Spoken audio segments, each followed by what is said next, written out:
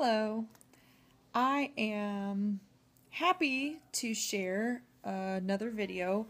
It's been a while because it was pretty much just the status quo. No more broken trays, still doing the drinking all the fluids, even dark liquids, with the trays in. So I'm really happy to share that I'm actually on my last tray. Technically, I will probably have a couple just of the kind of polishing or perfecting trays after this one, just to kind of, do any little minor details.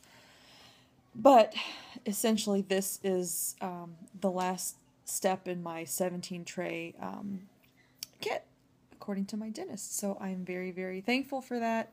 And I just wanted to encourage anyone who's in the process. Hopefully you're enjoying the process as much as I have and still am.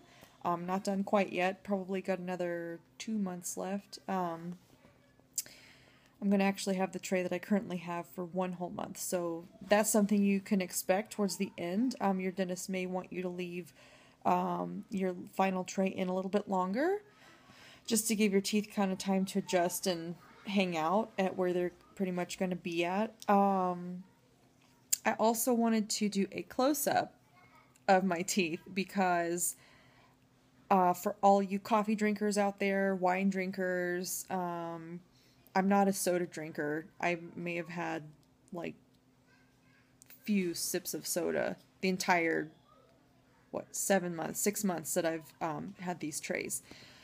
So I wouldn't recommend doing that at all.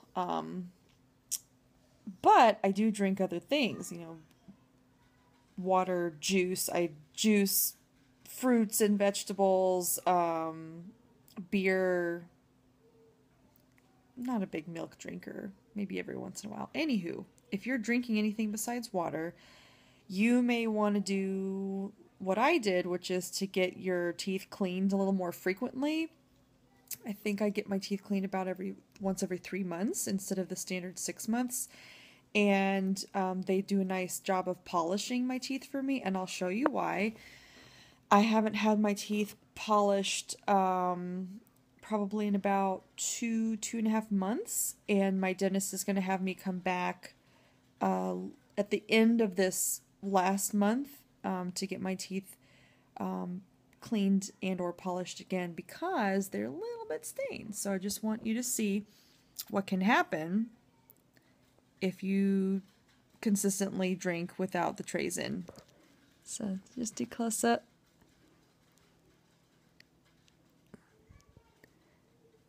See, so hopefully the lighting's okay. So it's not horrible. I don't feel self-conscious about it, and when I have the trays in, my teeth look pretty white. But I have started to kind of like cut down on my drinking of colorful beverages. Oh, and by the way, tea is a huge one. I actually found, and my dentist told me the same thing, that when you drink tea, it's actually worse at staining than coffee is. So go figure. It's healthier. But anywho, it's still doable, and like I said, I feel like it's no big deal if it's your preference and you feel like, oh, that's too stained or too dark for me, then you may just want to avoid certain beverages for the most part. I've been consistently drinking tea or coffee pretty much on a daily basis, and like I alternate. I don't drink coffee like every day or every week, nor do I drink tea every day or every week, but I'm pretty consistent. I'll have like one or the other most of the time. So just something to be aware of, whatever your preference is. And yeah, but it's been really fun. I'm really excited because my teeth look so good to me. I feel really, really good. I feel really, really proud. You're definitely going to get to this place where I am. So, no matter where you are in the process, don't worry. Sometimes it can be a little bit, sore when you put in the trays, and sometimes like there's only been once or twice, but I definitely have had the feeling like, okay, like it would be nice to not have to wear the trays anymore. But for the most part, I really, really enjoyed the process, and I hope you are as well.